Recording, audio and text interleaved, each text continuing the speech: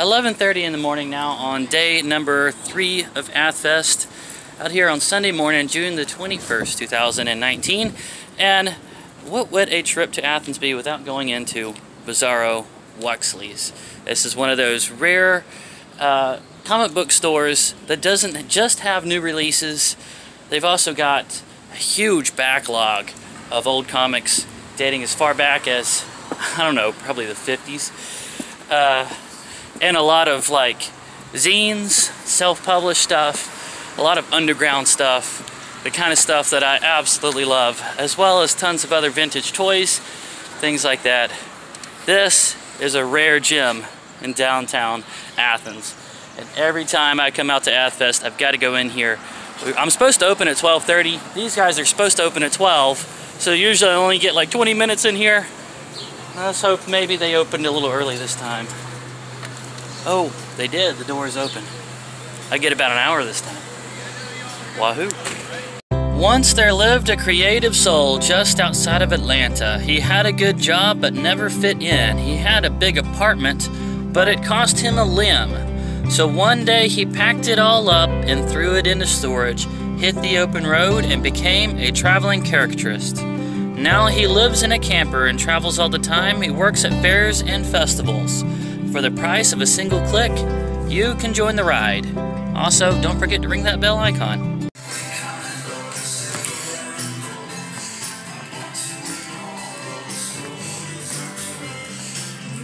Oh no, Ghost World.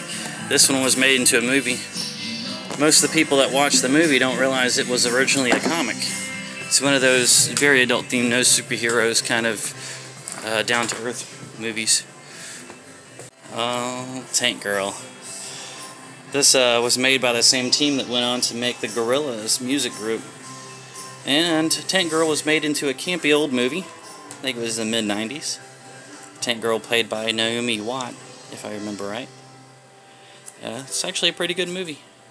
Post-apocalyptic world with sentient kangaroo dogs and a spunky blonde punk girl that just kind of eats it up. She's kind of okay with being in a post-apocalyptic world. Oh, appropriate. I've got the trade book right here. And you can really see the Gorillaz look to it right there. Oh, and we've got Squee. See, I've got this one. I don't have the actual comics. Johnny the Homicidal Maniac. I've actually got that one too. I don't have this one. Hello there, everyone. And then Invader Zim. So we've got a lot of Jonan Vasquez right here on this line. Oh, what have we got here? Oh, Filler Bunny. Already got that. Dang it. Darker version of a Harry Potter world. These I've gotten a few of those already and read them. Oh, here we go. The Total Tank Girl. This looks like a nice thick trade book. Probably a lot of issues in this one. And really big head. Now this one, you can really tell the influence of Stain Boy by Tim Burton in this one. This right here is definitely something you can only see in a store like this. Organ erasers. I guess that's the heart there. Intestines. Oh, excuse me, colon. This would be the, let's see, the bladder. Oh, it's appropriately yellow. This is the uterus. Okay. They've got fallopian tubes out here like little arms. Yeah. What is this one? This one is the pancreas.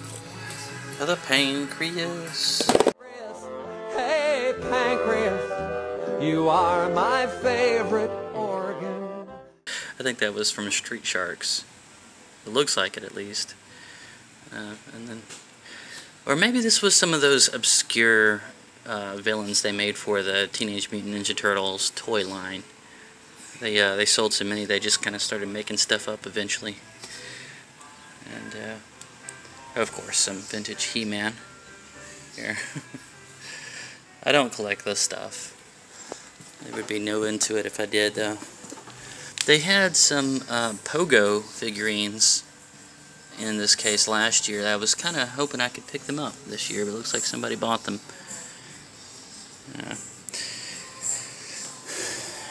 And, oh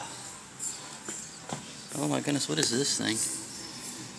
But that looks like something off a Cuphead there, doesn't it? That old Phil. Oh wait, no, here they are. Here they are. Those are the pogo figures. They're $10 a piece, though. But man, you never see those anymore. And I know I saw them last year, so they've been sitting there for a year. And oh, you got some old Cabbage Patch, or yes, first thing I want to say, Cabbage Patch. This is Garbage Pail Kids. This, though, I think is oh, this is the sticker. It's the puffy sticker. You can kind of fill it in there. They didn't just have the cards; they had the puffy stickers. Some Ninja Turtles here. And speaking of that kind of thing, though, this is something apparently that was released later on. You can get a whole book of Garbage Pail Kids cards, just in a book form. And they also have the Bazooka Gums released into a book, and the Mars Attacks. This was a trading card that the movie, the Tim Burton movie, was actually based on. Now in a book form. Even Planet of the Apes and Empire Strikes Back. Bonus cards. There's a bunch of Topps books being released. And this book right here, Persepolis, this one was made into a really, really good movie. I would definitely recommend seeing this. And it's based around a little girl that grew up in Iran when the Muslim theocracy really started taking hold and quite literally killing people that wouldn't conform. And before all that happened, Iran was actually a very, very free and fun place to live. Over here on this shelf, these are all zines, underground comics, and my own comics were on this shelf at one point, years ago. It was called Frogskin Boots. I published it on Keenspot. I don't think that even exists anymore. That was a web comic. And then I went over to a indie comic convention that was actually here in Athens called Fluke. And then they, you know, at the end of Fluke, if you had a lot of backlog left over, you could come over here and sell it to these guys for a discounted price, and they would stock it here on this shelf. A lot of these are students of SCAD, Savannah College of Art and Design, the sequential art program, and they do their projects and then they put them into books. And they of course get graded on them, and they do their homework. That's all their assignments. They also try to sell them at Fluke, and later they end up here. So this is a one-of-a-kind shelf right here. There are comics on this shelf that you will not be able to find anywhere else in the country. Just right here. So I'm going to take a look through here. Probably going to buy some of these. We got some figurines, posable figurines of the classic Universal monsters. I just watched this not long ago. That's actually turned out to be a really good movie. Haven't been able to see many of the others yet. I actually have this one on VHS and haven't watched it yet. I need to do a review of it. Oh, look at this. There's a little Nemo lunchbox here. Captain Nemo was the pilot that you know, designed and built the Nautilus and Jules Verne novel 30,000 Leagues Under the Sea. So I think that was where the name Nemo was popularized, and then later used in this comic strip, the syndicated comic strip in newspapers for a long time, and it was very stylized in art. The idea was that this character Nemo would fall asleep and have adventures, and you could follow his adventures in the comics. And then that was made into a movie. I think a Don Bluth movie that actually wasn't very good. And then now everybody thinks of Nemo as being the little clownfish in the Pixar movie. So the name Nemo lives on. This one is very tempting for me to get. I found the little Lulu character on some of those compilation DVDs that you get for characters that have reached the public domain. Found them to be very well done and very funny. I wasn't aware that it was a comic strip that had this much of material to it. But if you've ever listened to the old radio show Fibber McGee and Molly, the lady that did the voice of Molly also did a little girl. I can't remember what her name was, but she did this little girl that was real annoying. And it was that same voice that voiced little Lulu in the cartoon. I don't think there was more than maybe 10 cartoons made. But this, if it's anything like the cartoon, it's probably pretty good. It's $25 though. Huh. Okay. This one is a definite get right here. This one, the guy that created this, this story became so acclaimed that he was able to be a little more picky about the kind of commission jobs that he took after this, because this one got some good reviews. But at the time that he was making this, his little boy was going through some health problems, and so like this little mummy character kind of became like his emotional connection to his son, and so the stuff they were going through started coming into the comics. And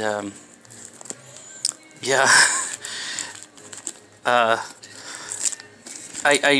heard about all this from a TED Talk that he did on it, a very inspirational TED Talk. But yeah, this is a good find right here. I'm definitely going to get this and read it. Some of you might remember when I did that tour of the Okefenokee Swamp on the train and whatnot, and I found that they had made a replica of Walt Kelly's studio, because he was a cartoonist in the Waycross area and based all of his characters out of the Okefenokee Swamp. The main character being Pogo. As a matter of fact, the Swamp Fest used to be called Pogo Fest. I found a good variety of Walt Kelly Pogo collections here, and I think I'm going to get at least one of them.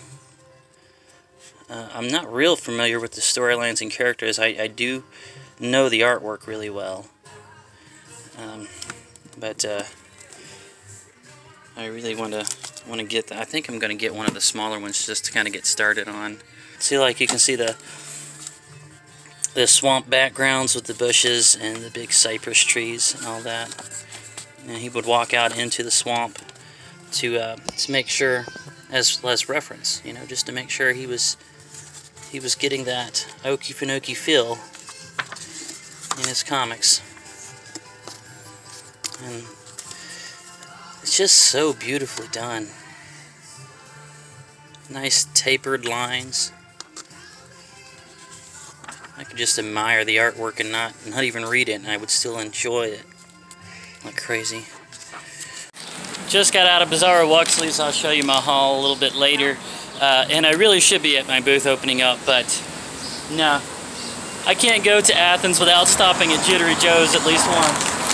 Let's go on in.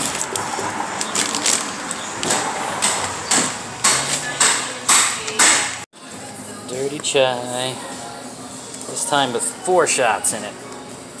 Well, I'm doing the hipster thing of sitting in a coffee shop when I'm supposed to be at work. But I figured this would be a good time for me to go ahead and show you what I got from Bizarro-Wuxtry's first. The Umbrella Academy. This was written by Gerard, the lead singer of My Chemical Romance. And this has to be a later printing because it's advertising the Netflix show, which didn't happen until a long time after the first issue was published. So this is definitely some kind of like printing later on, but I really want to get into the series, so this is a good place to start. And then, of course, I already told you guys about Heck.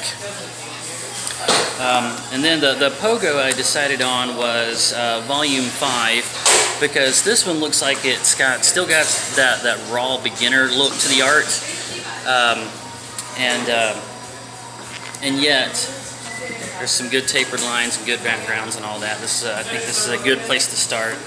And then the underground comics I went with, one called Track Rabbit. It's got this altered reality kind of science fiction feel to it.